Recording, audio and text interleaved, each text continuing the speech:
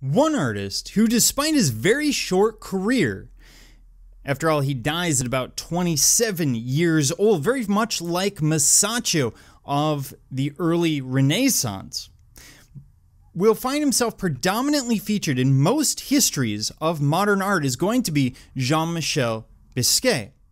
Now, he starts out life basically rebelling against his parents and rebelling against society. Starting at age 17, he leaves home, starts this idea of Samo. And these are going to be these witty bits of graffiti, treating Samo as if it's some new medication. After all, drug advertising is a new thing at this time. And he develops a following. People will actually travel around New York to see the latest Samo art. And of course, he's not making money doing this for the most part, at least not initially, because it's graffiti art, and that comes with its own issues. And here we come into that issue of, is it graffiti? Is it art? Is it street art? We'll get into some of that more later on. As he continues, he starts developing this very expressionist style. He's going to be known for developing these what are seen as very primitive images. And he's known as an outsider, basically an outsider artist, who dealers may or may not be taking advantage of throughout his very short career. There's stories of dealers coming in, bringing him drugs so that he would stay up all night, create a painting for them, and take it away in the morning. He's the ultimate outsider, and in the 80s, this is what people were looking for. They were looking for someone who had come from outside the art scene, supposedly uneducated in the arts. And I say supposedly because, in fact, his art shows that he's familiar with artists such as Picasso and Jean de Buffet. So we're seeing these influences of art history in his work, even though he's regarded as an outsider artist. Now, the piece we're looking at is Horn Players, and this is a fairly large triptych, so 3 panels put together.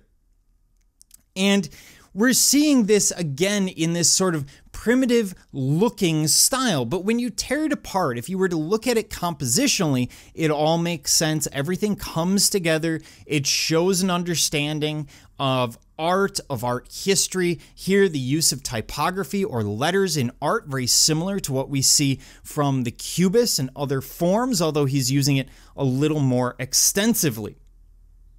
Now, in this case, he is trying to memorialize the legendary jazz musicians Charlie Bird Parker and Dizzy Gillespie, who he memorializes in this painting.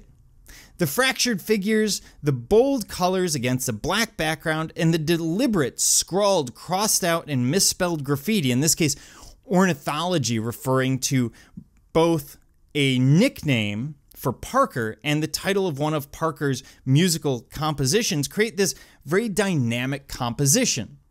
As we get closer, we see that this is really a tribute to these 2 men, but also looking at the fact that oftentimes African-American artists, musicians, composers, etc., are going to be removed from the history of art or music or other fields.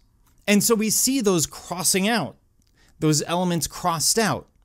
We see some of it possibly trying to give off this primitive aspect. Now, where else have we seen this? Well, we've seen this primitivism in the works of Paul Klee, the surrealist. We've seen similar ideas where it looks very primitive, even though it's heavily studied, from Duchamp and Picasso with their works, where they may have hundreds or entire books of studies for a single work, but it looks very spontaneous. I'm thinking of The Bride Stripped by Her Bachelors, or the work of Picasso in Demoiselle d'Avion. So we have very similar ideas here. And in fact, when you look at this, it's a very complicated image.